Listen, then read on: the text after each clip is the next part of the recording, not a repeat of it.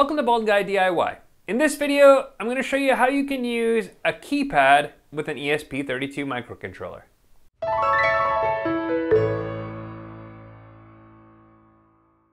As I say all the time, I love using the ESP32 microcontroller. It's a great combination of price, performance, and features. In this video, I want to show you how you can hook up an external keypad to an ESP32 and the programming that you need to do in order to get it to work, either just to receive input or to be able to use it as a code, which is my intended purpose, in order to be able to enter a code and trigger an outcome in an escape room puzzle. So without further ado, let's jump into it. After loading the Arduino IDE, we need to add the library for the keypad. And if you go to Manage Libraries and type in keypad once it refreshes the list, you'll find there are quite a few different libraries for keypads. The one that I'm using is just simply called keypad, so you do have to scroll through several, probably half a dozen or more before you get to one that's simply just called keypad. And then of course, once you find it, click the install button. As you can see here, I already have it installed. Once it's installed, you can go to the example sketches, scroll down to your custom libraries and find the one for keypad. There's a great little sample sketch called Custom Keypad, which when you load it, you can see the simplicity of it. Of course, it gives credit to the authors at the top, and then it gives you that important include statement at the beginning, which includes the keypad library. You need to declare how many rows and columns there are for your keypad. The one I'm using is 4 and 4, so it really doesn't matter. But for most cases, if you're using a 3x3, of course, you'd change that up. That's going to determine how it maps out the keypad itself. As you can see here, this character value called hexakeys is the actual layout. So you just need to map out the characters based on the keypad you're using. This is the layout of the one that I'm using: numbers, letters, and the asterisk and pound sign. So all you need to do is go through and map all of those over, making sure that you put all of the values into quotation marks because they are part of a character variable.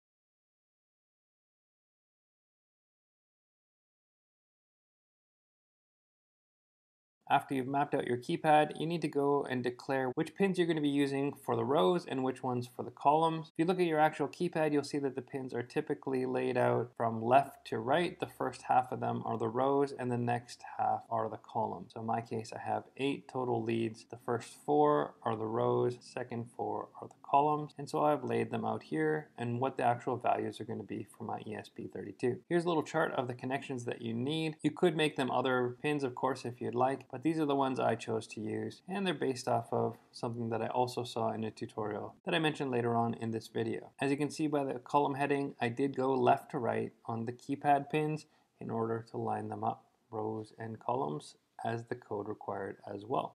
Once your connection's figured out, you do need to declare this keypad function, which is going to assign the keypad and initialize it to the custom keypad term, or you could call it anything you want. That's the one part of it that you could change, is just name it to something else if you'd like. You need to begin the serial monitor in order to display the keys that we're going to be pressing. And then the loop is very simple. You're just going to create a new character that's called custom key and use the get key function pointing at the name of your keypad in order to display that. If custom key exists, in other words, if there's a value, it's going to print it out to the serial monitor. And if we take a look at what that actually looks like, once you've uploaded the sketch, you can see here every button that you press shows up correctly with the label that I entered. If I had put different labels on, then one button would bring up something different, which could be fun, I guess, in some kind of translation puzzle, but generally you want the correct thing to show up. As you can see here, it looks like I missed number 7, so I go back and check, yeah, indeed, that is working correctly. Of course, if you wanted to just have a particular action triggered when one value is pressed, you could create an if statement instead. In this case, I chose the letter C. So if C was pressed, that was the custom key that was detected. Then you could, instead of just printing any custom key, you could print just C. By doing this, it means that if you push any of the other buttons, nothing's going to happen, but only the one that I've declared in the if statement. So now any kind of code could be executed once I press that one value, which means that you could program all sorts of different things, up to 16 different actions, just by assigning it to a different button. As you can see here in the demo, none of the things work except C because that's the only one I've declared.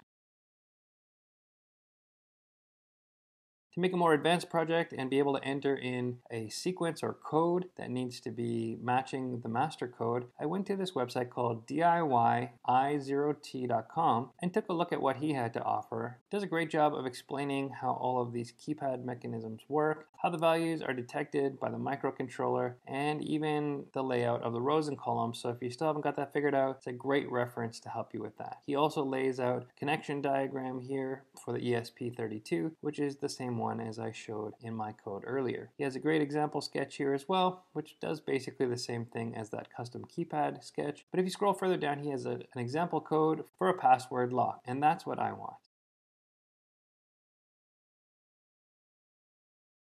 I'm going to copy the information from his example code into my Arduino Sketch, but as you can see from me scrolling through the page, he uses an LCD display to show the input and also a verification if the password was correct, where I'm not going to do that because I'm using an escape room puzzle that isn't going to have a screen like that. When they've entered the correct code, it's just going to trigger the next action, and so I don't need that output. On my code, I'm going to strip all of the unnecessary liquid crystal things away and just comment them out so that you can see it without.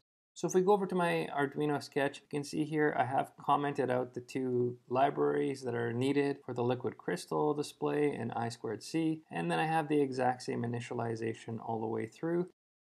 He also leaves options here for you to have other connections, but I've just commented those out and uncommented the section for the ESP32 because that's what I'm using. Again, same keypad initialization. In his code, it's just called keypad, not custom keypad. And then he uses these variables to set up code. You need the length of the code, has to match, and then it's carried through to two different arrays. One, which is the master key or master code, the other, which keeps track of the keys that have been entered. He also uses this Z variable, which keeps track of how many digits have been entered so far. Need the serial begin as well, and I've again commented out all of the liquid crystal stuff, and then we get into the loop, which again is very similar to the original. You're simply going to store in a character variable the get key command and put the current input into that variable. If that variable exists, if there's an input stored, then it's going to create these different cases. You could use if statements here as well, but he chose to use cases. If you press the star or asterisk, it's going to break and start the code over again. If you press the pound, it's going to enter it and then do a validation. In my case, I don't need to do that validation. I want it to trigger as soon as there's 4 digits entered. So I'm just going to comment out that section for when the pound button is pressed.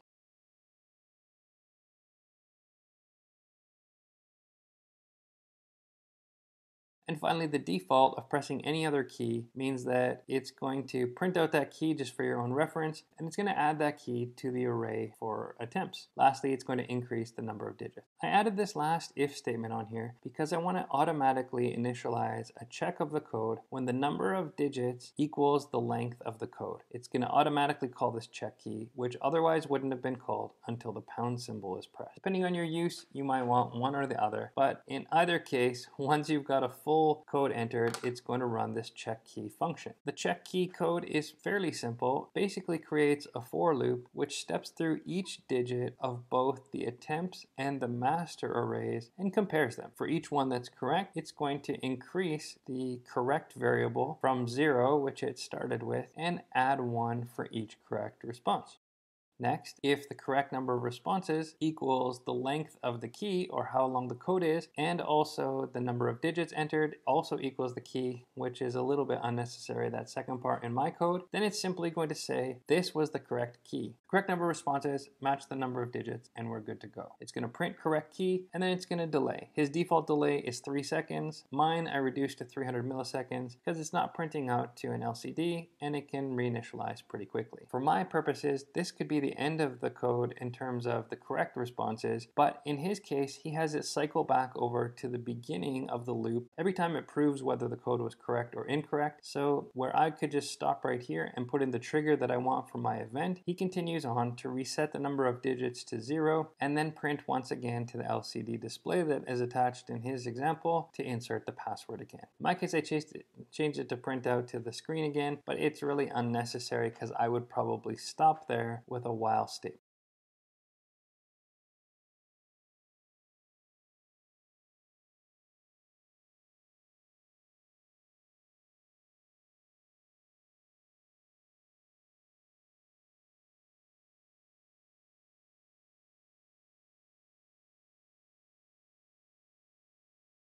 If the incorrect key is entered, it simply displays incorrect key and again delays. I chose to make it only 300 milliseconds, sets the number of digits back to 0, and prints once again insert password. The last couple of lines is a for loop, which simply goes through each of the spaces inside the array for attempts and sets them all back to 0 or to blank so that they can be entered again. If you didn't do this, it would mean you could just press the pound key and it would verify that once again you entered the correct key. So by doing this, it resets all the keys to empty again. If we take a look at this in action, you can see that for my case, every time I enter 4 digits, it does a check. And if I put the wrong password, of course, it says incorrect key. If I put the correct password, it says correct key. And because I left that looping action in place, you'd have to do it over and over again, get the correct or incorrect response. In my case, I'll probably lock it out, so once it's solved, it doesn't need to be solved again. That's just how easy it is. So that's all the basics that you need to understand in order to get a keypad connected, do the basic setup in the software, and then be able to do something with it to create the intended triggers or outputs that you want in your code. What you do with it beyond there is almost unlimited. You could use it to enter a code and trigger some kind of action in an escape room puzzle, like I mentioned I'll be doing, and many other things using this simple concept of an external keypad. What would you use a keypad for? Let me know in the comments or send me an email. My information's in the description below. If you like this kind of content, please give the video a thumbs up and consider subscribing to the channel as I post a new video every week on a variety of DIY topics. I love exploring new concepts, trying out the basics, but then adding to them and creating all sorts of projects from those foundations. So if you like that kind of thing, be sure to come back and check out the other things I'm working on week after week. Until next time, in all your DIY projects, just keep pressing, and don't be afraid to be bolder.